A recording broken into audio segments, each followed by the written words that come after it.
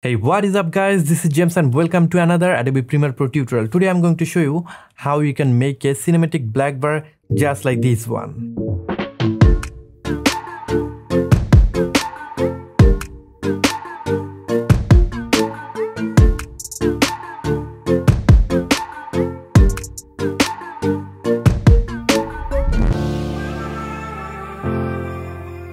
Welcome here in Adobe Premiere Pro. So first you need to make a new sequence with your music and your clips. I have already made my sequence. Here is a music track that I have used, and along with this music track I have used some video clips. If I just play it back,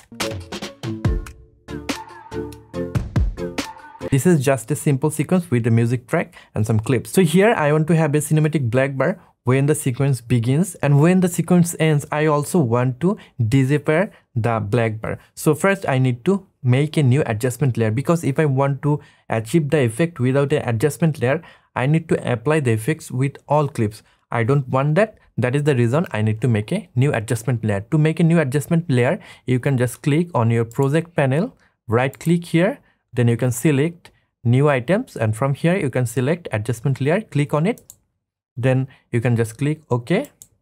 Here is your adjustment layer. Click and drag this adjustment layer on your timeline, then adjust the duration of your adjustment layer. Now you need to apply an effect called crop. You need to go to effects panel, then you need to search for crop. If you don't see effects panel, then you can just go to window, then you can enable effects panel, then search crop. Now click and drag this crop effect on top of your adjustment layer, then get back to effects control panel. If you don't see it, again go to window, then enable effects control. Now go to at the beginning of your sequence, then scroll down on your effects control panel, then under crop effect you will see left, top, right and bottom property. You need to enable toggle animation for top and bottom property. Just click here, then press spacebar to go ahead few frames. Then you can increase the value of top and bottom property just by 12%. Enter. Again here 12%. If I just play it back, here is our cinematic black bar. But it is not looking cool. We need to apply some settings here. So under effects control panel, just maximize this window. Then select first two frames. Then right click here. Then click ease out. Select the last two frames, then click here, then select ease in.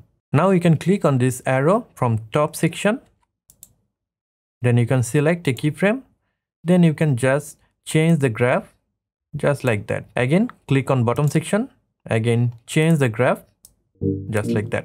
If I play it back, it will look smooth. If you found the speed of the animation is little bit fast, then you can just increase the distance between these two keyframes.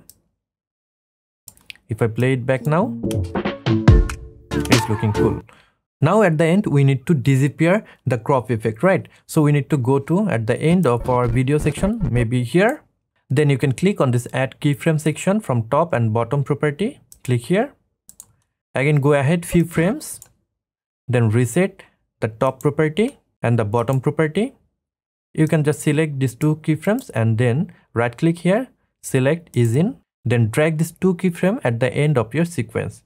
Now if I play it back, the black bar is disappearing. This is the way that you can follow to make a cinematic black bar on your video. So that's all for today. I hope you have enjoyed this video. If you have enjoyed this video and learned something new from this one, then you can give me a thumbs up. And if you're new to this channel, want to learn Adobe Premiere Pro or video editing, then you can subscribe to this channel to get more video just like this one. I'll catch you guys on the next one. Until then, goodbye.